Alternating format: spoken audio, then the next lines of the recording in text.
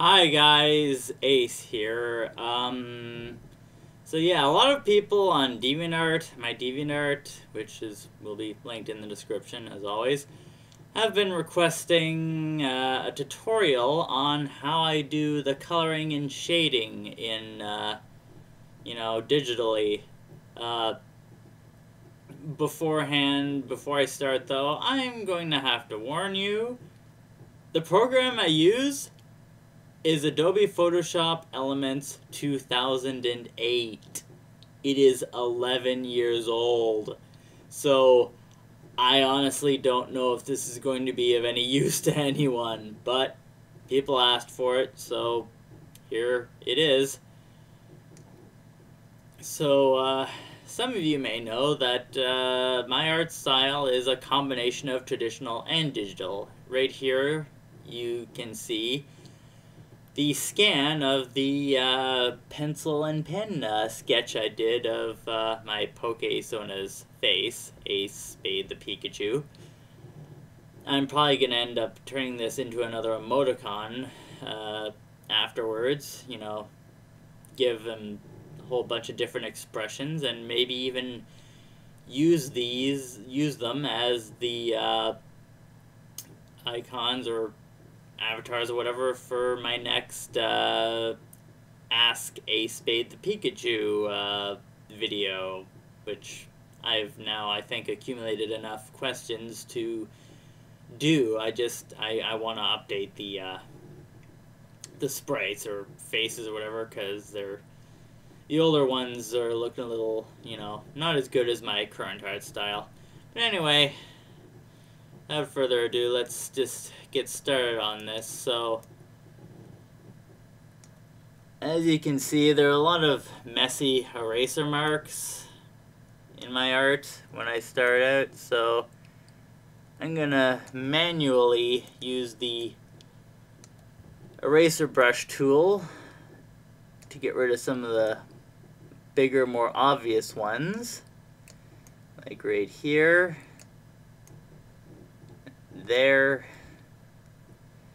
There's another one, and you get like that. You gotta be very careful not to erase things you don't want to erase, otherwise you'll have to hit the undo command. I do that a lot.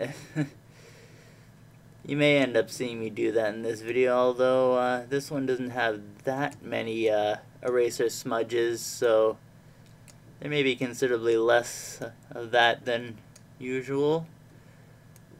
Anyway, I'm going to be trying to be as careful as I can, as you should if this is the method you intend to use, if it's even possible anymore. Again, this program is very, very old. Just another one around that edge there. And okay, starting to look good. I'm gonna want a smaller eraser tool now just to get right in there. Yeah, get rid of that little mark there. And now I'm going to crop it, make it more centered, get rid of those bars at the top and bottom that we don't need. Try to get it perfectly centered. That's good enough. Ah, damn it, clicked the wrong thing. Okay, there we go. There. Alright, I'm gonna fit on screen, make it bigger. Now, I'm going to use, you see this tool here? It's called the Magic Wand Select tool. I use this basically every time I draw. It is very handy. You just right click, add to selection on whatever you want to. Anything that is contained within dark lines, instant select on that area. And it leaves the black lines that have already been drawn totally intact. It doesn't select those. Only the empty white spaces. I'm gonna do one the outside too, and just so I don't destroy some of the line, I'm going to contract the select area a little bit, about 40-ish% is usually pretty good. And now, just gonna hit the delete key. Instantaneously, most of the eraser smudges are gone. Just a few little spots here and there. Still need to clean up. Like that and that. I see some smudge here that, oops, a little too deep into the, yeah, still a few smudges here and there. Just, yeah, around the edges, because I use both pencil and pen. I pencil first and then I go over it with pen. The pencil shows through a bit and leaves those smudges, so that's why I always start out with erasers, tools to make those go away. There we go. Yeah, I'm starting to lose some of the lines here, but that's okay. I will show you a technique to fix that as well. It's really quite simple. Smooth this. Oops. Okay, one more spot there. Another one right there. A little bit right there. Try to get it as smooth as possible. And because, yeah, when it comes to the select tools, you don't want to have any gaps in your lines. I actually see a gap right there. So you're going to want to fix those gaps, which I will show you how to do in a moment once I finish cleaning up these eraser marks. Okay, I think we're good. The brush tool here, you can adjust the size.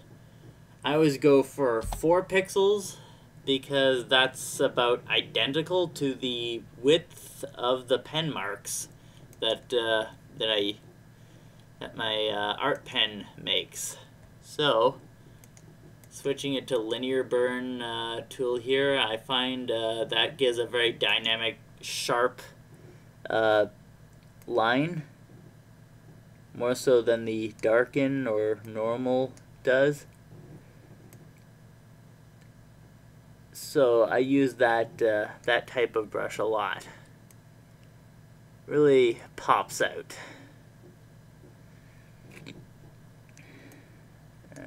Where else did I see a gap? Here we go.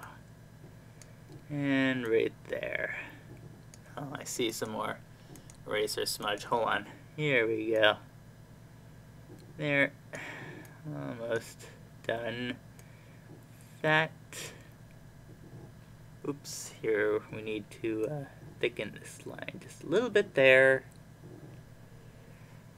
Just give it a couple more eraser smudges. My face is really close to the screen now because my distance vision is total crap. I've been told I probably need glasses, but you know, I'm managing so far. Okay, a little more there, and just thin that line a little bit, and I think. Oops, a little more there. Yes, the erasing part takes a considerable amount of time, and this is a very basic drawing, like just a face. So if this were like a full size, you know, full body image or even multiple character image or something, this would take hours. I'm not exaggerating. But just want to make this as smooth as possible there. I think that's good. And I always like to save in between, just in case, you know, my computer shuts down in a power outage or something messes up. I always like to save my work in between. Wait, that's not the folder I want. Hold on. In here, I'm going to save it into outlines. Just going to title this Ace Smirk Face and Outline. There we go. Now we have a solid backup of what we have just made here. Now for the interesting part. Normally you'd think that you'd use the fill tool to color, and I used to do that too. However, I came up with a better technique, one that makes the lines look a lot cleaner and sharper. I'm using the select tool again. As you can see, the magic wand select tool, the tried and true tool for selecting specific spaces, and I'm increasing the edge by quite a lot until it oh, it's a little too far. Subtract that spot there because that goes a little too deep into the ear. Everywhere else looks good. Now here's a neat trick. Again, I'm using an old program, so I don't know if this will work in other programs. However, I'm once again using the linear burn tool, but not at 100% capacity. Opacity. Only about anywhere between 90 and 95 is usually good. And watch. See?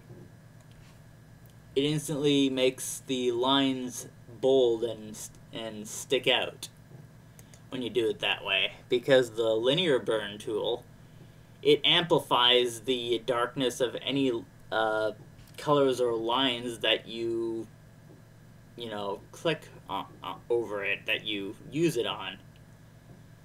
Like, for example, this line right here, it made it darker and more bold. If I just used the fill tool, it would have just looked smudgy and kind of gray. Would have barely been able to see it. Now I'll do the same for the cheeks. Just 3 times for this should be enough. And red. I usually don't go, again, I don't go full color or, intensity, because then that just looks a bit too harsh. I always leave it like a little bit lighter, a little bit less, and again, not full opacity with the brush. And there we go. There are his cheeks. Red Pika cheeks. Once again, going to do this for the rest of his face.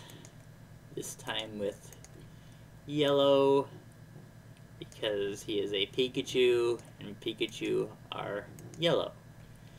And there you have most of his face, save for his eyes. Now the eyes... Oh wait, hold on. A little spot I missed there, because the select tool didn't grab that. However, I'll show you another technique how to fix that. This time I'm going to switch to the darken tool, and I am going to go to full opacity, because I'm going to do that, use the eyedrop tool, which takes a sample of whatever color you select, and I'm going to, there we go. You see, if I'd used the linear burn tool, it would have been like dark orange or something, because it would have mixed with this black here. But the darken tool doesn't do that. It just makes it as dark as whatever color and shade you select to begin with, and no more. Which makes it good for filling in gaps like this. And there's another one there on the little tip of the... There we go. Perfect. Check to make sure there aren't any other gaps in the... I think we're good. Alright, now for a very interesting part, the eyes. You may notice that the way I drew his eyes, and always draw his eyes now, is not the same way as in the official Pokemon art. Usually, you know, a Pikachu's eyes are little circles that are mostly dark with a little white dot in the middle. But after seeing other people's art styles on DeviantArt and taking a liking to them, I prefer to kind of have it halfway between the official art and more like, you know, what the art would look like for a human anime character. You know, with the black pupils and colored iris. Ace is technically half human anyway, so you can make that excuse for why it works. There. For the pupils, I always do full opacity, full maximum... Actually, no, wait. That wasn't as dark as it needs to be. Full, total black. Full opacity, full... There we go. Because you're going to want that to stand out from the hair and the nose and stuff. So, total black for the pupils. Now I am selecting the area for the irises, doing this as usual, increasing the select area. And I'm going to show you a neat trick. Since Ace's eyes are teal, blue, green, grayish. Selecting that a little more into the green. There we go. Going back down to that. Not full opacity. Now we have the start of his irises. Just looks flat right now. However, I'm going to select a much lighter, brighter spot on that palette. I'm going to select the airbrush or soft brush tool. Going to switch to the brush type to vivid light. I'm going to decrease the opacity to about 40%. And now watch this. Suddenly, his irises have some dynamics. Do a little bit more, one more time, just at the edge. And now I'm going to do something very similar, only the opposite. I'm going to switch this back to linear burn. Decrease the opacity a little bit more. And at the top here, making it darker. This gives his irises a very dynamic, you know, gradient look. Now, I don't know if any of you, how many of you would use that technique for the irises. You might just want something more basic, or you might want something that's actually not, you know, vertical, but more, you know, circular, like it. And there's a way to do that too. I do that for like Sith eyes. Maybe I'll, if anyone wants to see that, I could probably do a separate tutorial for that. However, now, for extra flare, lens flare to be specific, I'm going to give his eyes a bit of sparkle. For this, I'm going to use the pin light tool. Turn the opacity up to about 95. select a smaller brush tool, and now watch. There we go. I'm trying to make these as symmetrical as possible. One right there, one right there. Now a somewhat bigger one right about here and right about there. And as you can see, suddenly his eyes have sparkle. Really starting to look like detailed eyes there. I'm seeing a little bit of teeny tiny gaps in this, so I'm just gonna do the darken technique again. There we go. And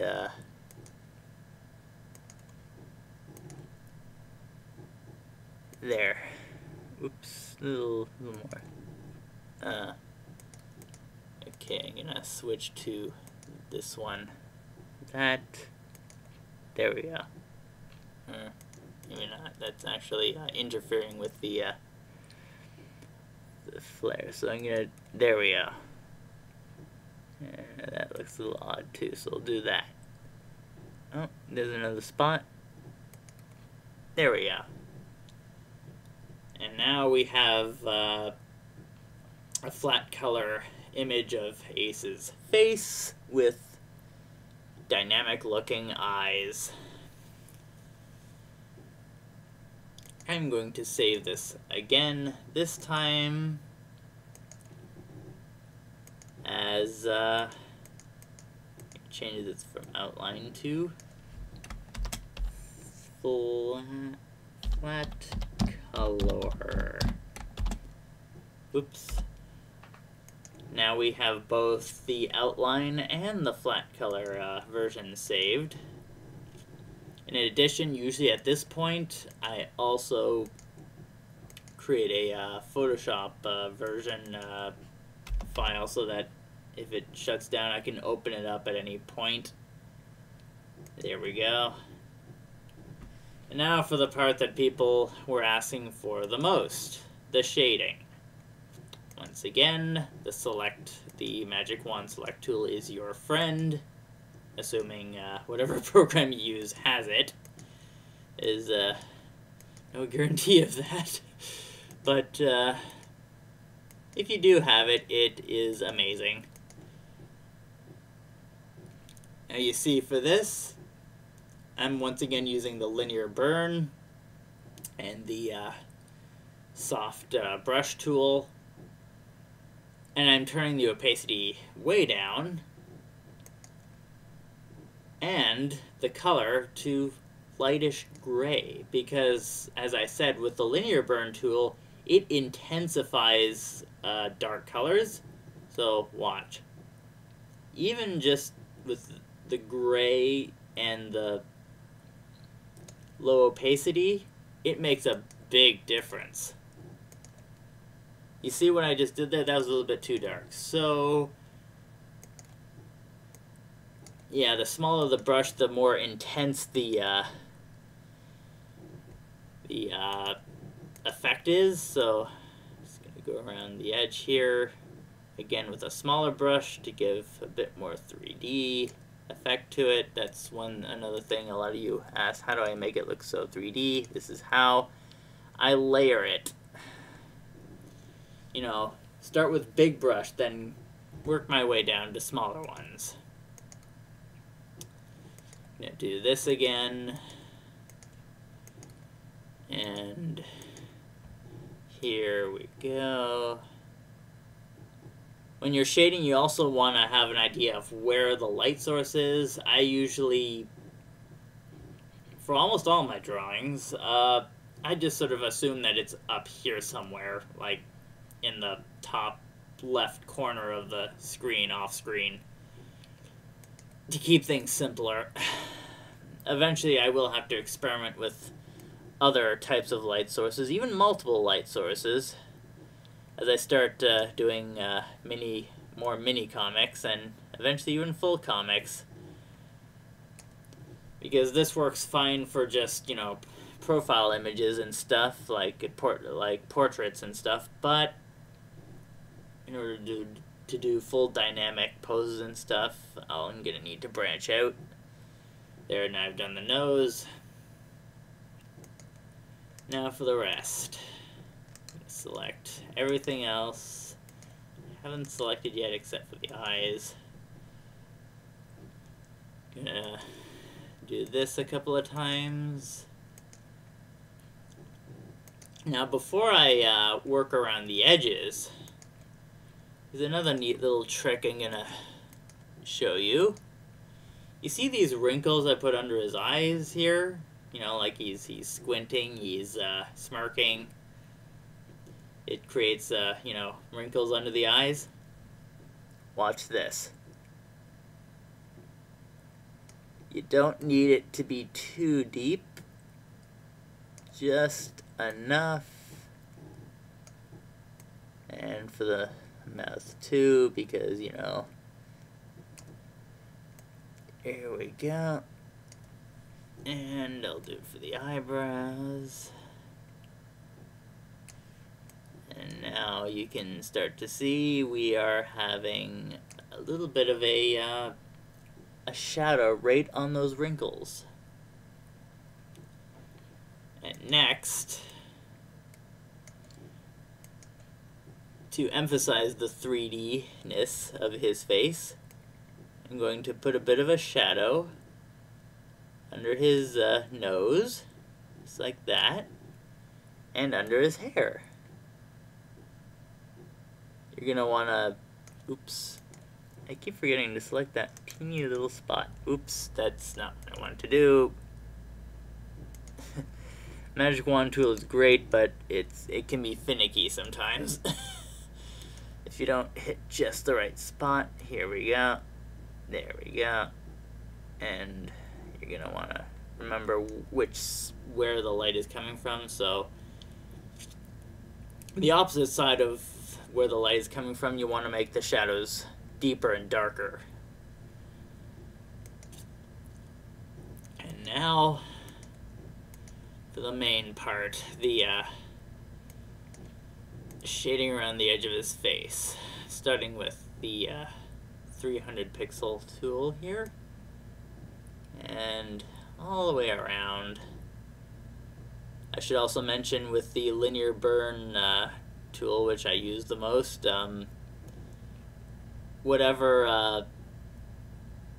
how dark it, how much it darkens depends on how dark the color you're already using it on is.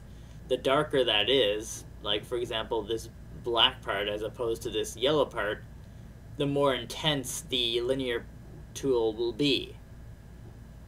The linear burn. I'm gonna make a larger brush. Here we go. Again, the biggest key to the 3D effect is using multiple sizes of the airbrush tool.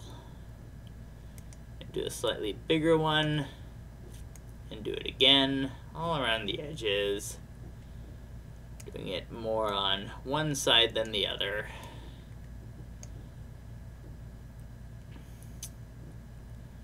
I'm gonna do a smaller one,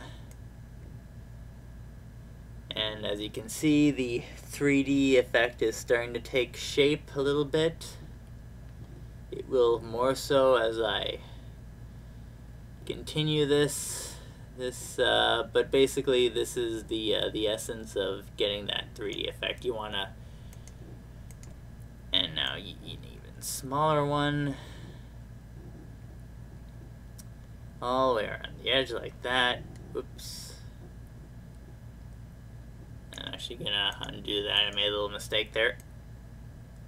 You gotta be very careful, very gentle, very smooth with the, I'm using a mouse. I know a lot of people use like tablets and stuff. I can't use tablets or touch screens of any kind for whatever reason. When I touch them, they go berserk. I don't know, I guess I produce some sort of weird magnetic field that screws up with touch screens, or maybe it's the My fingers are just not, but regardless, I'm gonna use another one this size. There we go. Another one there. Increase. And again, you see this, in order to get that effect, you gotta do this a lot. You gotta, little by little, work at it with different brush sizes and opacities. Again there, and again there.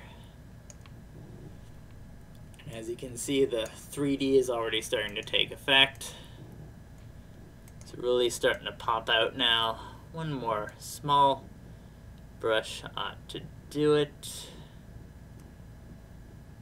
Right around the edge there. There we go. All the way around. And I'm actually going to add a little bit more shadows underneath the his hair and his nose. And there you go. You have shading. That looks really, really 3D.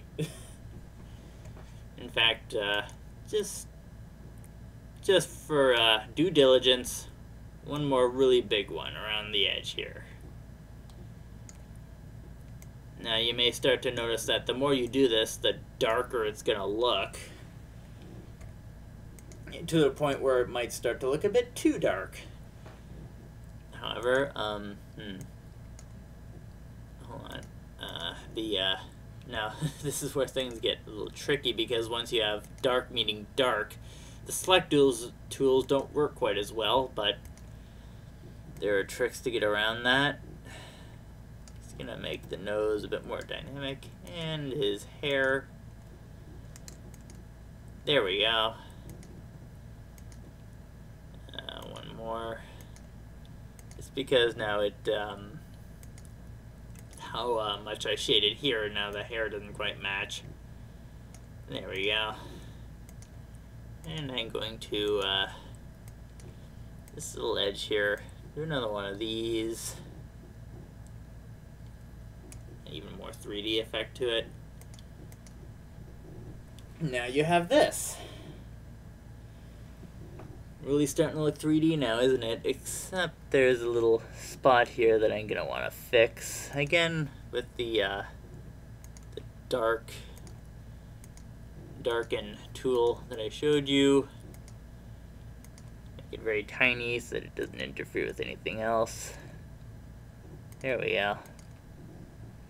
Oh, there's another spot there. Just gonna do that. There we go. And here you can start to see that little spot there is distracting, so I'm going to there we go. Yeah, here we go.